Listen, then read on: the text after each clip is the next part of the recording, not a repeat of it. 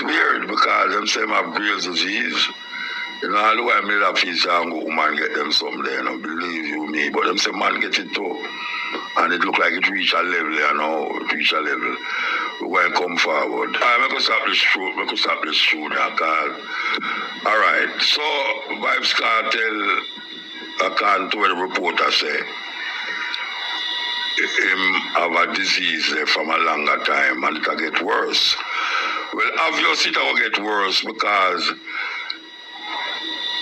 in a them place there, a hell, may I tell you, them place there no good for human being, no care where you do. Because if you are going to really tell a man say him guilty or something, and you're not going to hang him, you're going to keep him alive. You're not supposed to keep him alive in a situation where living is not worth living. I better you just hang him. Because when I want to say, you know, we're done with the hanging, I can't do it. But yet you put man in a damn place there. In a damn place there. You're not human enough to be human, man. I mean, I talk about just the Vybz Kartel and the whole prison where the people them there, where the youth them there. You know how much time people are calling me from the cell and I tell me this and I tell me that and how the water them treat the man them and all them something there. You got to tell me say true a man in a prison, him is less than a human being. No, Rata. No, this virgin I know. Him have a disease where anyhow it stay there now, and the situation, the environment where I'm in, it's going to be more problems and more problems. I tell the government, say, I mean, put nothing on them, but I tell the government, say, you better pray. Mr. Holdings, when the other one named Mark Golding, and all the one them surround him. A whole heap of people not into Vybz Kartel. But it's the people them who go into Vybz Kartel and know say he must serve a time. Them never say if hang him, he must serve a time in a prison like everybody else. Nobody not supposed to go through where he might go through this. So. And we know other people dead in a prison too. A whole heap of people dead in a prison, but we don't hear about them. But when I say true, we hear about him now and other people dead in a prison, therefore we don't have about business with this. It shows the inhumane treatment of the system. You can't have a man in a prison and you say you're going to lock him up for how much years. And then you turn around now and I slow poison him. I slowly but surely I try to kill him. Where the humanity there? Where the heart there? Where the soul there? I mean, true a man found guilty of murder now, you can't have no soul. Then if you don't have no soul for a man will commit murder, that's if you don't go hang him, Rasta. So if you say, hang him done with, and you put him in a prison, you're supposed to make sure it's him done dead. You're supposed to make sure it's him done dead. Welcome to the channel. I am the Jamaican Scoop Diva. Now, Mutabaruka has a lot to say as it regards to the matter of a Vybz Kartel who is suffering grave diseases and 2 alleged heart diseases in prison while under a 23-hour lockdown in a poorly ventilated room. Now, according to Mutabaruka, he understands that the justice system has prisons who scold or try to punish persons who have done crimes. Now, in the case of Vybz Kartel, he is basically, according to him, being quote-unquote slow poisoned. And he's saying it is a bit unfair if you charge someone or you find them to be guilty of a crime and you decide not to hang them. Why then you put him in the system or in a prison cell and have him suffer like this? it is a human right to be treated not like an animal. And so he's saying if the government decides to put him in the system and he's guilty, yes, he is serving his time like every other inmate. Why then put him in a position for him to die? And he's saying basically that the system is basically like hell. And if you are going to torture a person like that, you decide that you're going to have him in prison, you decide that he's going to stay in prison, why torture him? If you are going to torture him like that, might as well you end him, so to speak. Might as well you off him, because don't let him be tortured like that. And so he's saying that this justice system needs to be amended, because it is not fair for people to be treated like that. And he is not the only person in the prison system. Look at it. You could have an innocent person, because sometimes it happens. And we know, based off our history in Jamaica, a lot of persons go to prison who are innocent. Sometimes they're being framed, and sometimes there's a flaw in the justice system.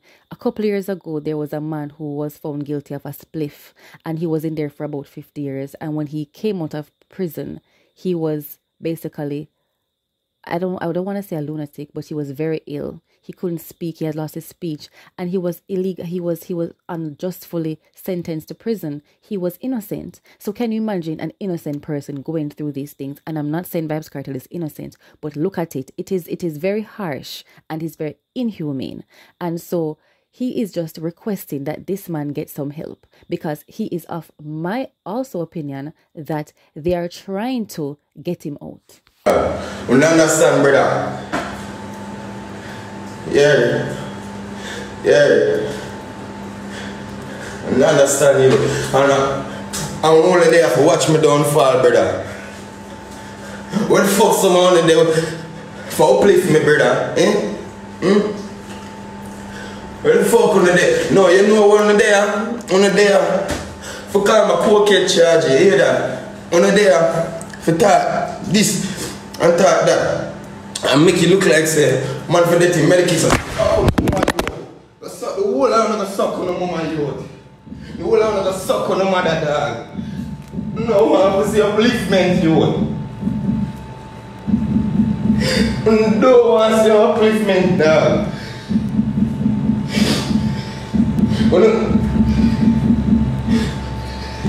You,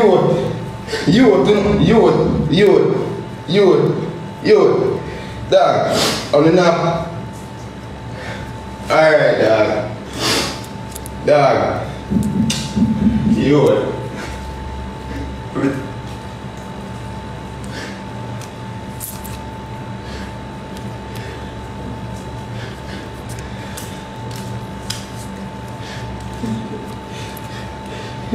A pain you would. Dog, you don't even know how much you dog. Hey, dog, want earth to know, dog. Show my life, brother. I try happiness, me I give you through my project, them, through my music, them, all them things they charge you. What the fuck can you give me back, dog? Bad man, I'm paid. You may tell you charge you. You may tell you, bro. You may tell you charge you.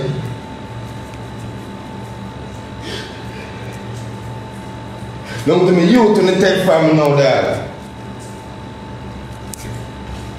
No, I'm have nothing. No, I'm have nothing in life, you. They have a life. They have a life, you. Humble like that. They have a life, you.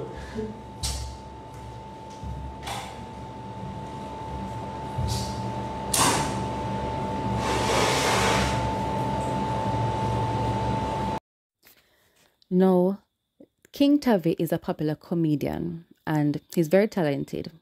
No, it is rumored that he has been a ghostwriter for Tommy Lee.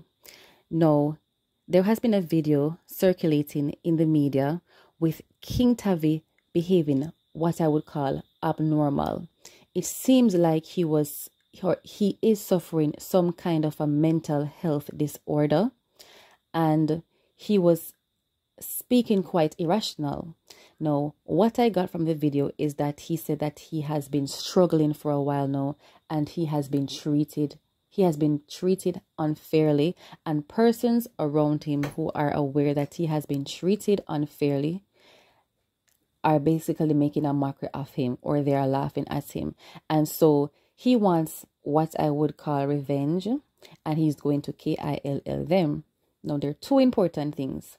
I think if he is mentally not well and he's making a threat, sometimes when a person of what we call unsound mind makes a threat, I think it needs to be taken seriously, because we can establish, because of their mental health, they're not thinking or speaking coherently, and they're not thinking with common sense, and so they will irrationally act out on that threat. So I think we need to be careful of that. The next thing that we need to be careful of is protecting him. So we want to protect him from himself, and we want to protect him and see if he can get some help. In Jamaica, mental health is shut up on, oh yeah, man, or yeah, mad girl. But it is important that we protect these kinds of people, because he is lost. And when he referred to the fact that he wrote songs allegedly, or he had ghostwritten songs allegedly for Tamale and not get his pay, or he wasn't compensated, things like this can break a person. Because if someone had the opportunity to make some good money and had the opportunity to get their big breakthrough, look at it, a lot of comedians are musically talented and are using the fame from the comedian lifestyle or the comedian craft to come over into the music industry. We have seen Dino Crazy do it. Trabas did it. And now we have One Ski Mask, which is Voldemort. And they're doing well. So they paved a way for themselves, and they have reached where they are. So if King Tavi was robbed of this opportunity, some people are not strong-minded enough to look and realize that they were robbed of a golden opportunity and still mentally be strong. Some people will break. And so prayers up for King Tavi. I don't know if it's a mental illness fully or it was just a one-off thing, but we need to keep an eye out. Now, there seems to be an unfortunate trend that some of our Jamaican musicians, producers, and artists fall into, and that seems to be when they do music, after a while, they go over and live a life filled with criminal activities. Now, ex-Jamaican policeman and dancehall music producer Omar Miller, more popularly known as Miller 9, is facing a possible DEATH penalty in the United States for the MURDER of Raymond Alcala, alongside fellow Jamaican 38-year-old Andre Andrews and third-party 37-year-old Devon Quinlan. Prior to his participation in the MURDER of Alcalca, Miller, 45 years old, was also involved in a MURDER case while still in Jamaica back in 2007, but was freed of the charges in 2011. Andrews, who was also the athlete while he attended JC, along with Miller and Quillan, will appear before the court for a pre-trial and arraignment next week, Friday. In accordance with the California state law, which says the MURDER can be subjected to the DEATH penalty, the prosecutors on the case are reported to be seeking such penalties. Now, in the same time that this is happening, the Corporate Communication Unit, the Information Unit of the JCF, Jamaica Constabulary Force, has confirmed that dancehall reggae artist Ruffian was remanded when she appeared in the St. Catherine Parish Court earlier this week. The DJ answered a battery of charges, including being in possession of a prohibited weapon, unauthorized possession of ammunition, and possessions and dealing in ganja. The DJ's co-accused, Daniel Gosmore, was granted bail. And of course, we know of Kemar Haikon, who was charged with grand theft auto. Though I personally don't know a lot of Ruffian songs, but I know she's an artist, and I know I've watched her on TV before, so I know she's quite popular. That means she might have made a good bit of money from music. I know Kemar Haikon had a big deal with Digicel. He had songs that were trending. And of course, Miller 9 has a good amount of hits underneath his belt. Why these musicians turn to criminal activities, I don't know. Like I said, it could be a dancehall curse. It could be when they're in the high moment of being popular and the career is not so hot. they feel compelled to maintain the lifestyle, and so they try to maintain the lifestyle by any means necessary. Thus, they are convinced to do criminal things, and that will get them into trouble, like how they're all in trouble now. Let me tell you, once again, I commend Popcorn for purchasing that big expensive excavator, because at least, God forbid, if his career doesn't work out, he'll be able to make something out of himself otherwise, because it seems like the pressure of maintaining a lifestyle of hype and popularity forces these kinds of artists or musicians to do criminal things out of desperation. I don't know. You could tell me in the comments what you think. This is the Jamaican Scoop Diva. Please like, share, and subscribe.